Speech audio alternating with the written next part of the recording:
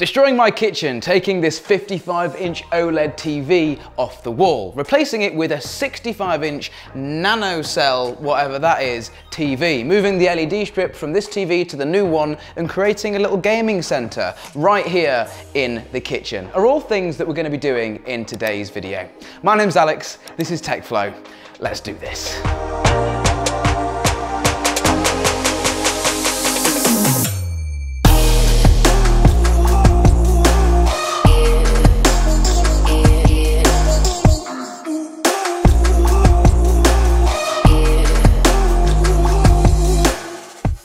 So I know the question on the tech-savvy people's heads straight away is going to be, Alex, why are you replacing an OLED TV with a non-OLED TV? Like, aren't you just going backwards in technology? And I do totally take your point. Actually, before I take this TV off the wall, there's like loads of stuff behind it that I need to take out, like a Nintendo Wii and stuff.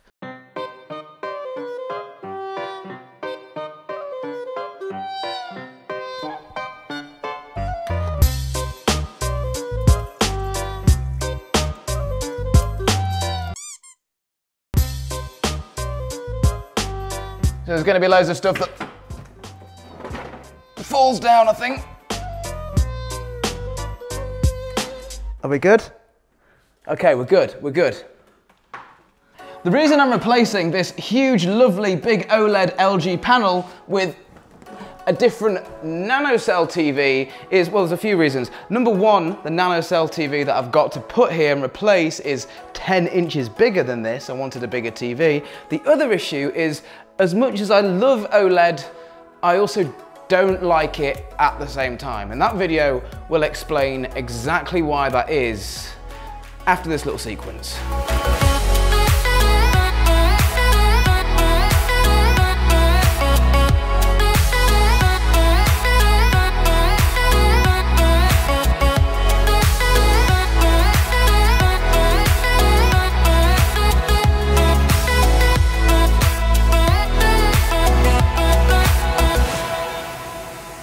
So our new TV is out of the garage and right here, but I'm not going to unbox it right now because I'm going to focus on the LG CV7, the older model of TV that I have, whilst I'm taking this LifeX strip off the back, which by the way, isn't long enough to go around the new TV, so we're going to have to put an extension module on it. So this TV, OLED, Alex, why are you replacing it? And obviously I've already mentioned that I want a bit of a bigger TV, but the fact is this TV is an OLED, which in people's heads gives you, well, better blacks, which is much nicer for watching videos. But I don't know if you guys have noticed this, my kitchen is kind of light and airy. Right here, there's like 3 huge windows, and that is the problem with OLED.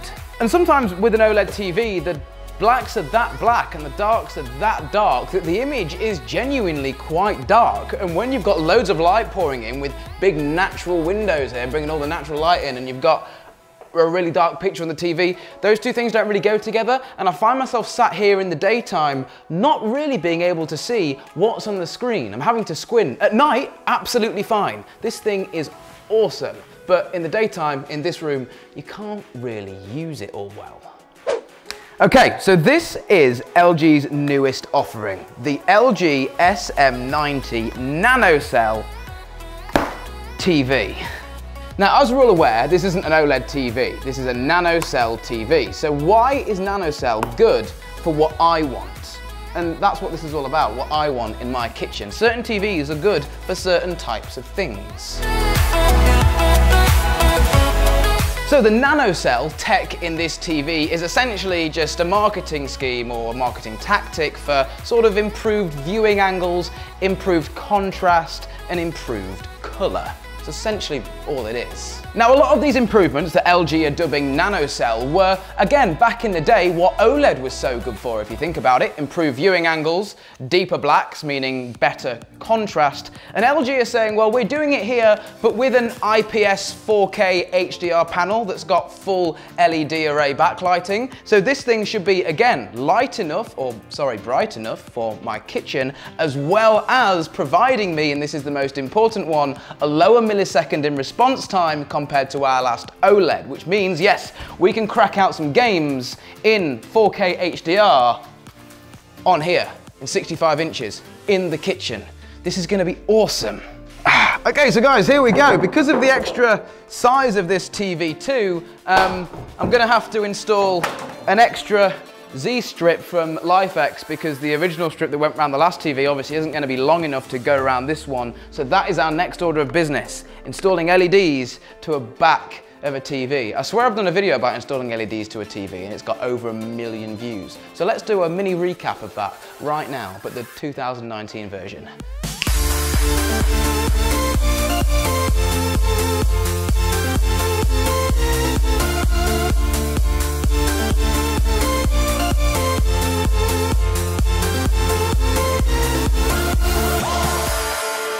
Okay, this thing is absolutely huge.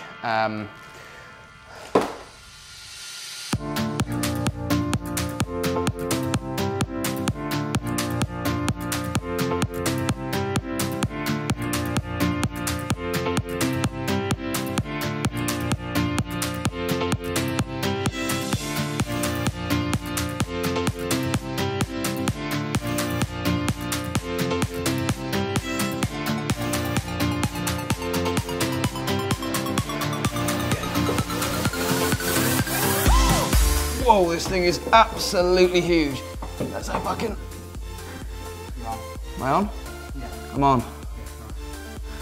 Okay, I think we're on. Oh my god, that is absolutely massive. What? I quite like it though, because it's the same length as the unit. That is huge. Huge, mate. Okay. So these are essentially all of the cables that I've already got run for the TV that was here before, and obviously they'll still work with this TV. We've got a single HDMI cable. Now I wish I'd ran two. If you are ever running HDMI cables to a TV, always run two, because it's better than one. But one of these cables goes into, well, the understairs cupboard so you can plug things into this TV. It's the only way you can really connect to it. And then we've got an optical cable. This will plug into the TV and it feeds down to these KEF speakers so you can use the 2.1 KEF setup with whatever is plugged into the TV. And then we've got a Cat 6 Ethernet cable. This goes into a switch that's also in the understairs cupboard, and that then will give this wired Ethernet backhaul for all of the smart connected applications. We've got power for the TV, which we need to plug in. We've got power for the LED strips we need to plug in. We've got power from the Chromecast 4K that's also on the back of this that we need to plug in. But it's on the wall and it hasn't fallen off yet. So touch wood, this is gonna go well. So these are both of the remotes. We've got old here and new. Funny little things to know. On here we have an Amazon logo, whereas on the new remote we have a Prime Video logo. They've gotten rid of these sort of useless buttons at the bottom. I've never even used these, replaced them with a play, pause and a movies button. So I've got some setting up to do as far as Netflix piping in and piping in my Prime Video membership details. However, what I thought we could do is try some HDR 4K gaming. Now instantly, this TV, as you guys can see, is so much brighter from the last one. It's displaying these sort of fake picture frames, if you like, while saying not programmed, and just from these images alone, I can tell that this is gonna be a much more pleasant experience trying to watch this in the middle of the day when the sun is beating down in the garden.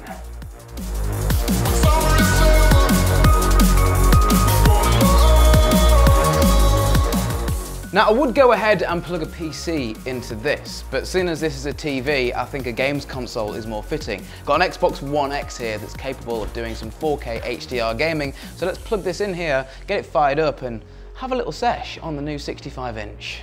So, Xbox One X all plugged in. Now as you can see, I've tried to launch Gears of War 4 and it's come up saying advanced video features. It looks like your TV supports advanced video features. What it's meaning here is HDR, different bits and bobs like that. So we're gonna go ahead, click enable in the settings. So, instant game response is launched, is what the TV came up with as a pop-up when I changed the setting. Now what have I actually done here? I've enabled 120 Hertz, which is essentially 120 frames a second from the Xbox onto this TV. And as you can see, it's displaying absolutely fine, which is what makes this thing so good for gaming. Like that is, think about that for a second. This is a 65-inch TV, not a computer monitor. And we've got 120 Hertz. Now that's not at 4K though, I have to say. We can only get 60 Hertz at 4K, which is still more than adequate. And I would prefer actually to game at 4K in a lounge environment than the trade-off of refresh rate. So I'm gonna flick this back to 4K now. So with essentially all of these absolutely awesome features ticked, I think we're ready to go.